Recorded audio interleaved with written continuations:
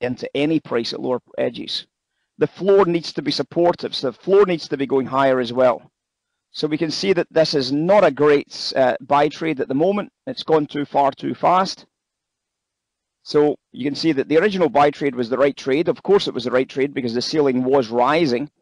The ceiling was rising against that lower level, but obviously we just have to be careful, work our way into that trade. And obviously our trade is about getting edges. Now if this price drops and the floor decides to support us, then we'll start bidding back into the break below the 900s again here. We'll start looking to bid into the break below the 900s. I've just got a bit of business there. We've made ourselves another $150, $200, $245, $275, $300, $400. Boom! $500, $600 on a two-lot here now. $600 on a two-lot, guys. It doesn't get much better than that little buy, does it? My goodness, that was fast. That was kind of rapid. So we just bought there, made ourselves another $600. You can see that that's taken us up to just under $10,000 profit. I've just shouted it. There it is there. We just got a small trade on, and we just took it up to $9,687. Pretty good. We only got a two-lot on, guys. We only got a two-lot on, and it spiked beautifully in our favor. So we are bidding floors. We are bidding against that rising floor just now, right? So we're bidding against a rising floor. So we bought the 90s. It's now trading 30s. That's a 40-tick higher price.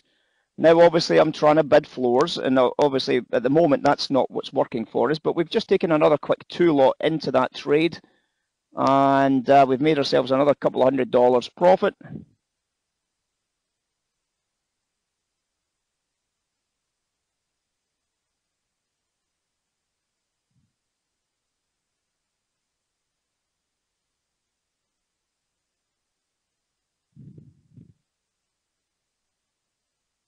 $950 is now traded, guys. $950. Remember, we bought at 890s. We bought at 890s, and it's now 950s traded. So that's just given us another quick profit into the trade. You can see that's us taken us over $10,000. That's us taken over $10,000 now, guys. And that's relatively reasonable, isn't it, right there? Relatively reasonable. See, with the ceiling rising, the only trade is adding liquidity into the bid. And that's exactly what we've done. Now, there's a bit of a problem brewing, isn't there? You can see that the ceiling is no longer rising behind this. Oh, well, it's starting to rise again on the downtick here, so that's good news. That might start giving us an opportunity to bid the low prices again, but we need the floor to support this drop. Okay, we need the floor to support this drop, and then when it does, we start bidding into this really aggressively and start whacking in some orders. So we're waiting for the red line to flatten out a little bit. We certainly need the blue line to flatten out. Otherwise, you're going to be buying on a downtick, which is never a bad idea, which is never a good idea, sorry, as a market maker. You want to try and add some liquidity on the uptick.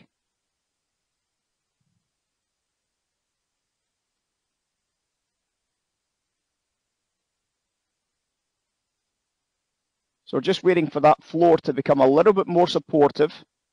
And it's not just a tick change there. It's got to be supportive, guys. It's got to make sure it's going in completely the opposite direction. The blue line has to be outperforming the red line.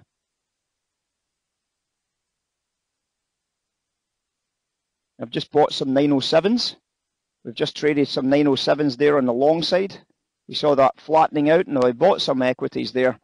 And we've taken a quick $200 profit out of that. Make some more money. We're taking some more money, and we're taking some more money. Okay, so that's us up to a total profit now of $10,582. Slowly, slowly, squeaky monkey.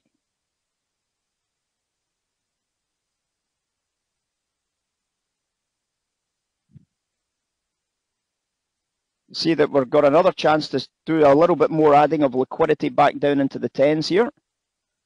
Back into the 10s, it's already just traded up to the 30s, and I never get filled on any of my buys there. So we'll get ready to go again, guys.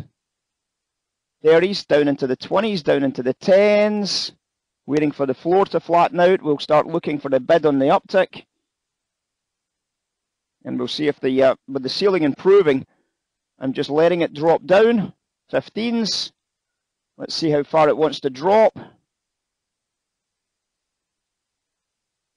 We ended up with a price of 19s on that trade. It's trading 25s just now. I'm booking some monies. There it is, 30 traded. 30 traded. I like what I'm seeing, $600. Taking some monies. 40s traded.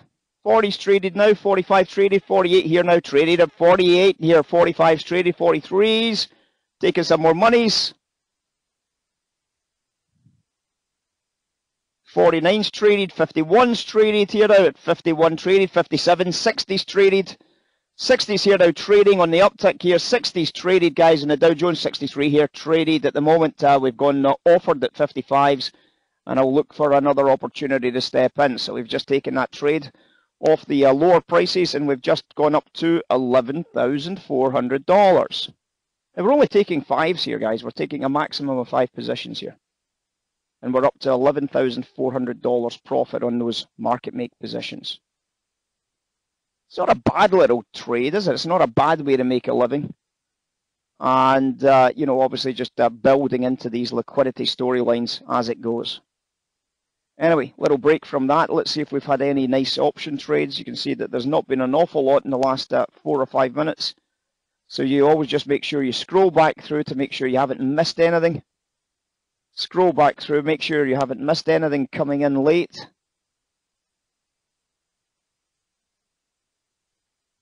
Now, obviously, there's an awful lot here because we haven't selected the kind of markets that we're looking for. But if you want to select the markets, all you go into is at the top edge here, and when it goes into asset classes, you can obviously work out which markets you do want to know all about. You might say, I want to know about crude oil. I want to know about crude oil. I want to know about perhaps some S&P. I want to know about some Russell. I want to know some NASDAQ. I want to know some Dow Jones. Interest rates, of course. We want to know about US Treasury market, metals.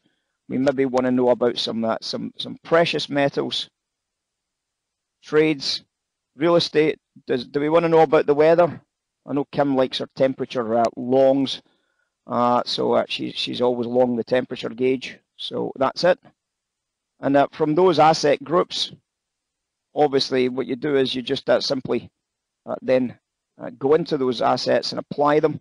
And that gives you crude oil, Dow Jones, NASDAQ, Russell, S&P, US Treasuries, and precious metals. And it just takes away maybe some of the noise. Takes away some of the noise on those trades. And simply now what you're looking for is just the trades that you're interested in from this point onwards. You can't subdivide these further except for size to take off some of the noise that you're getting on the screens. Makes some sense, absolutely.